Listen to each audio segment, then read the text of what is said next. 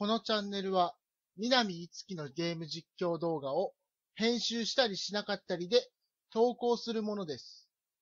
実況が苦手な方にはおすすめできません。あと、ボリュームを最適にして、パソコンから1メートルは離れて最後までご視聴してください。はい、皆さんこんにちは。いっです。ペーパーマリオ RPG 実況プレイパート68始めていきます。とりあえず、鍵、歯車、左、右真ん中、スイッチオン。何？ UFO キャッチャー始まる。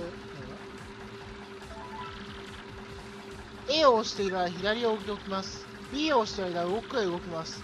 操作して欲しいものをゲットしよう。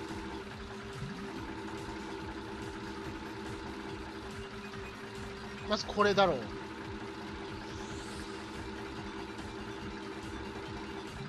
アーム強っ。これぐらいのアームだったらいいな。ゲーセンもよくクレーンゲームやるんだけどさ。次ブーイーンブーイーン。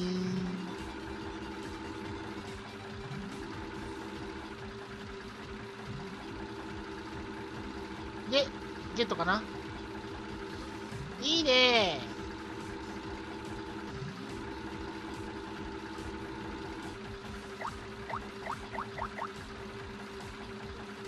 ー。これいくつあっても足り。何これ、いつも元気。いつも元気はちょっと欲しいな。状態集ならないんでしょ。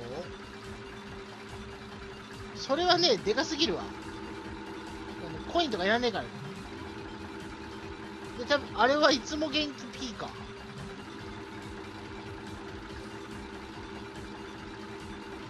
レベル上がったらバッチポイントも上げたいね。それともいらないやつ今つけちゃおうかな。ファイヤーがね、ファイヤー殴り別にいらなくなったし、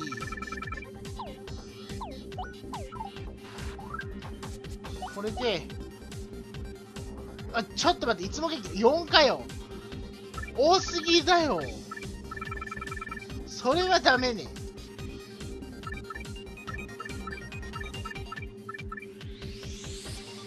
アイス殴り、ファイヤー殴り、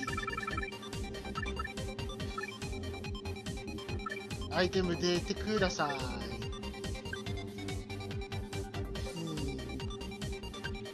アイスの力正直あってはいい、困ることはないから、これつけてていいんだよな。機能的に攻撃力アップしてダメージ1減で、アイスナグーリと眠らせ踏みつけとこうか。ファイヤーはいいや。必要ないわ。で、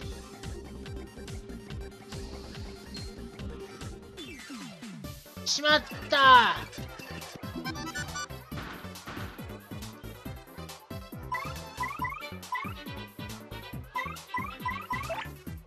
いや、これで中泥棒で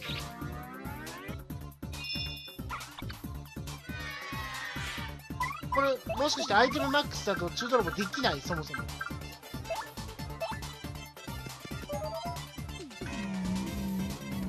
それは困るから使っとこう。へべ、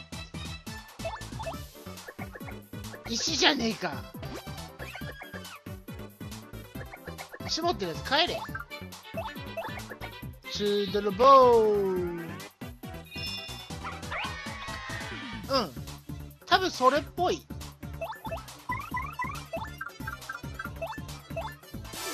あとはまとめて囲んでポーン。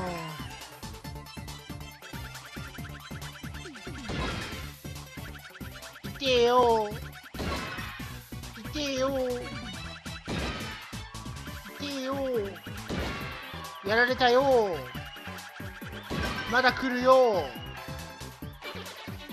はっはー。つっても3しかもらえねえんだけど。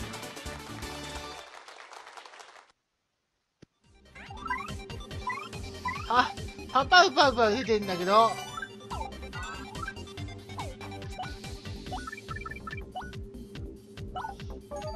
マリオに使っとこ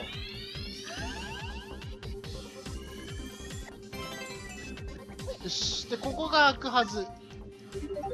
あ、じゃあ、美味しいお肉だから、合ってんのこれ。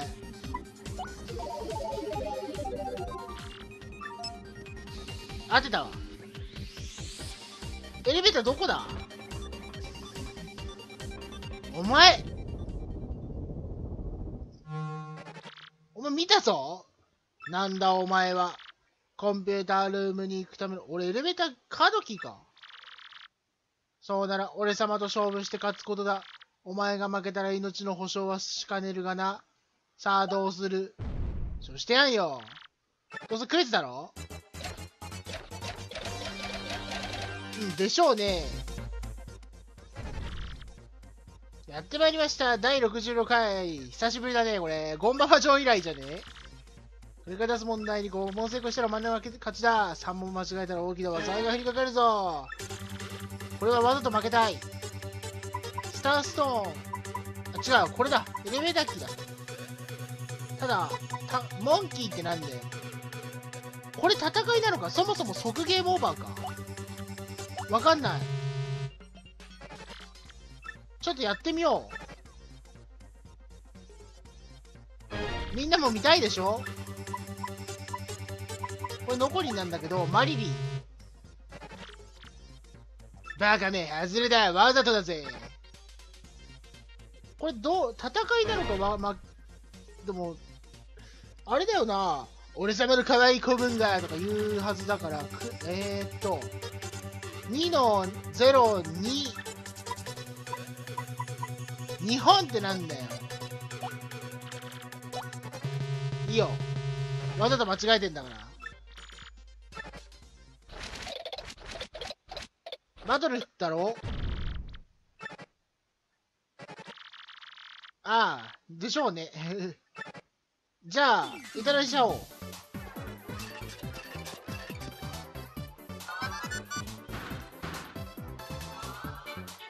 うん。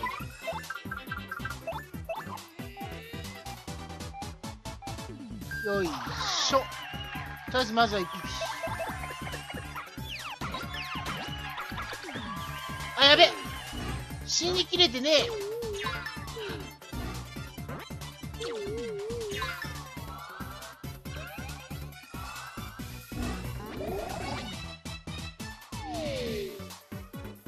マジかよ。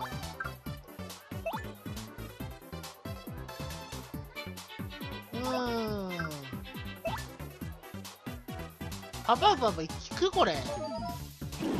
聞かない気がするよ。聞いたわ。パパパパ聞いた。いってフンリゾーク。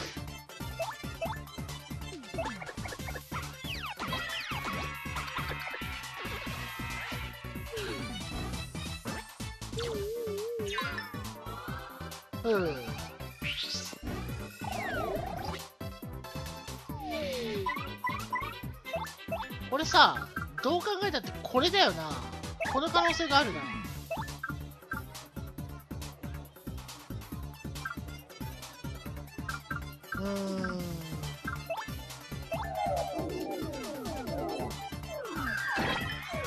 あれ、プチバリアン Z 見てねえのか俺。それはちょっと失敗したな。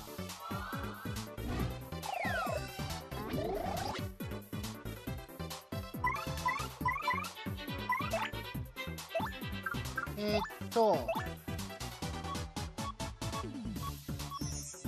りあえず全滅させて、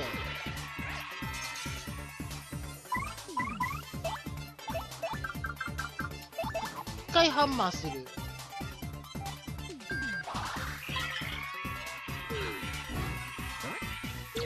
で呼び出してくる。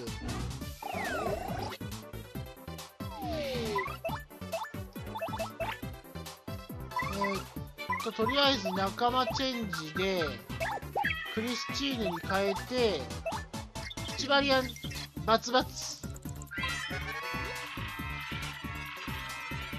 最大4体まで増えて、体力1、攻撃力、防御力0。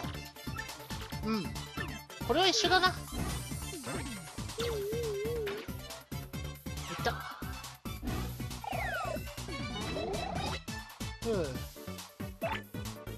じゃあ、雷ドッカンで、周りの雑魚は全滅させて、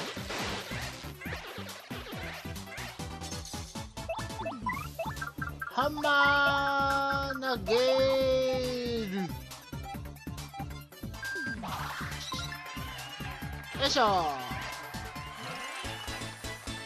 経験値8は美味しいんだよな。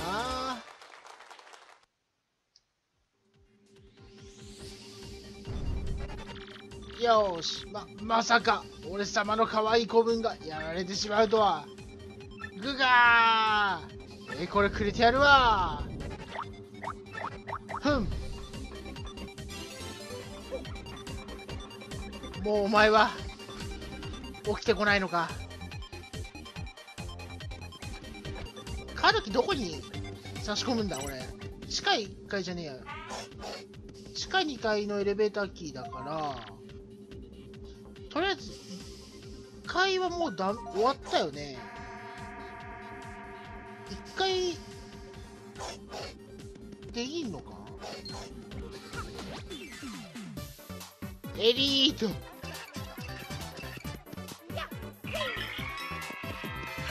トゥルトゥトゥ。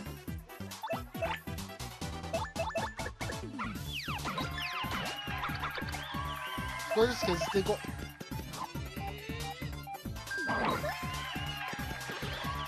う。やばい、毒キノコが危ねえ。毒キノコ揃わなくてよかった。多分すっげえ食らう気がする。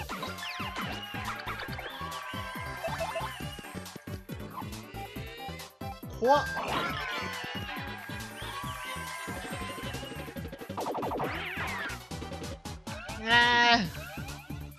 返り討ちにできん。まあいいや。あともうちょい。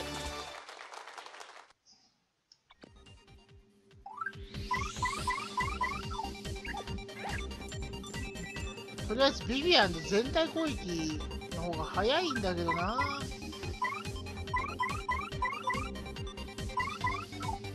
ビビアンは誰にでも攻撃できるのがでかい。下だ、地下2階だ。ただね、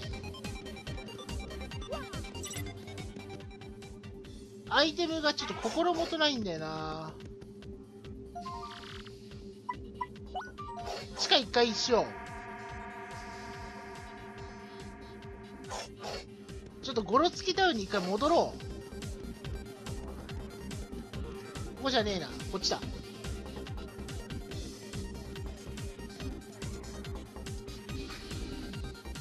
こっちで、あれ今どこにいた俺。あ、いいんだ、地下2階だ。地下2階で戻るんだ。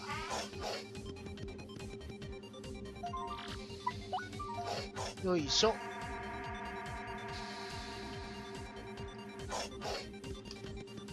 ちょっとアイテム使いすぎたからな。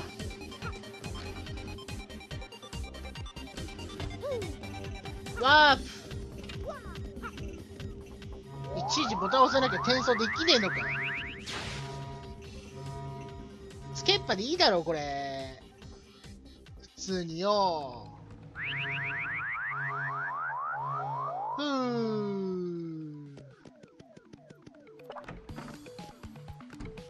で、おいらここに何してんのかって。まあいいとして、これここのウルトラキノコとローヤルゼリーは買う。持ち物がいっぱいですよ。知ってますよ。これをローヤルに変えてこようか。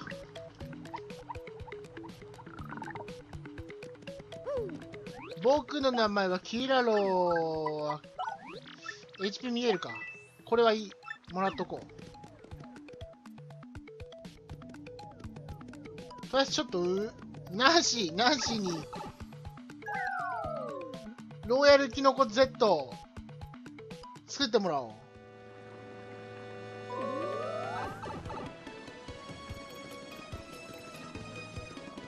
いらないバッジちょっと回収したし、諸刃の刃とか売っちゃってもいいしな。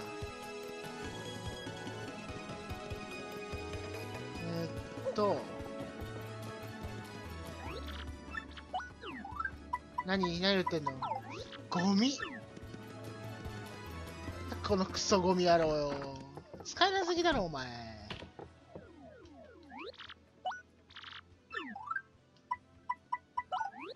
ローヤルゼリーとローヤルキノコ。ててれんててれんててれんてんてんてんてんてんてん。さあ50ずつ回復できるぞこれで。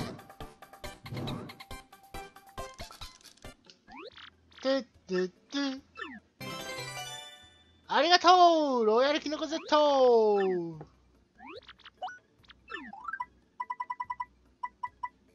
議な卵ちなみに何になるの。これ1個ストックあるから使っちゃおう。卵だから目玉焼きとかかな。そんな感じするな。合ってるかな。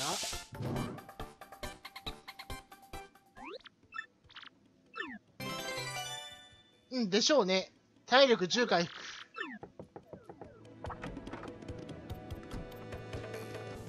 さて、大昔の預言書発見。月が激しく輝く日、世界は闇に包まれる。今宵はなんだか月が妙に騒がしく感じます。地球先が暴れてるのでしょうか。天文学者より。ほー。てかさ、メガバッテンの中に店くれよ。なんでここ戻らなきゃいけねえんだよ、いちいちよ。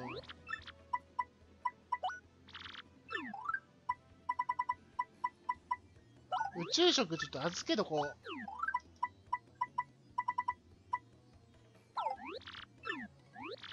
体力の消費がやばいからな。黄金葉っぱ。うん。ローヤルキノコ作れるし、なんだっけ、卵と、マンゴーと、黄金葉っぱだっけ、それ持ってく依頼あったけど、それは、後々。これ2つでなんかできねえかなと思うんだけど、レシピ見てないし、これ作るのめんどくさそうだから、買うの嫌だから、調べてからにしよう。まあ、調べるのはもう完全に、あれだけどね。クリアしてからにしか見る気ないから。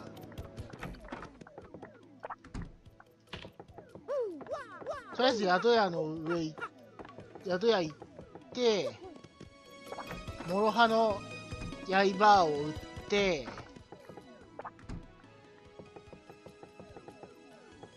難しくなる。2回アイテム売ったよ。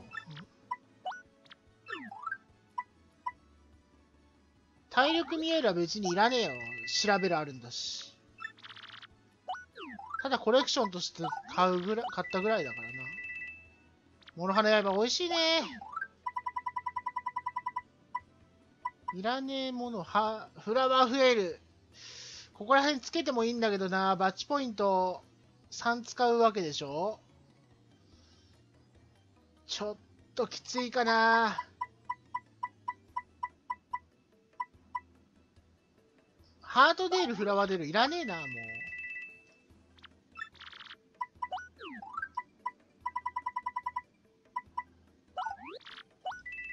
別にフラワーデールとかいらねえし。で、アイテムデールつけてるけど、そこまでな、アイテム、あんましな、いらねえっていうか、敵が持ってるアイテムが使えないんだわ。だ、微妙なところなんだよな。いいだろう、これはこれで。ハート増える。ここら辺のさ、アイテムバッチポイント多いんだよ。なんで3しか増えねえのに3使うんだよ。3しか増えねえのに7使うとかさ、どう考えたってつけれねえじゃねえか。マリオストーリーとかも同じこと言った気がするな。つけれねえよって。さあ、とりあえず戻ろう、アジトに。よいしょ。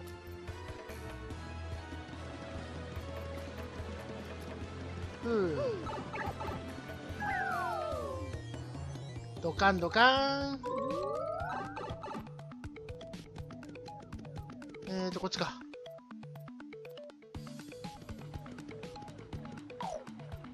お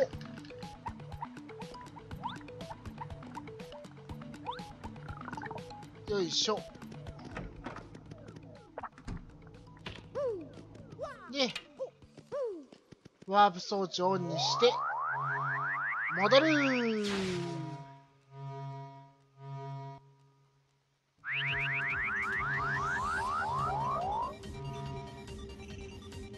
で、外出ると危ないから、それでは今回はここで終わりたいと思います。ここまで見てくれた方、ありがとうございました。Twitter のフォロー、チャンネル登録、いかがでしょうか。次回もよろしくお願いします。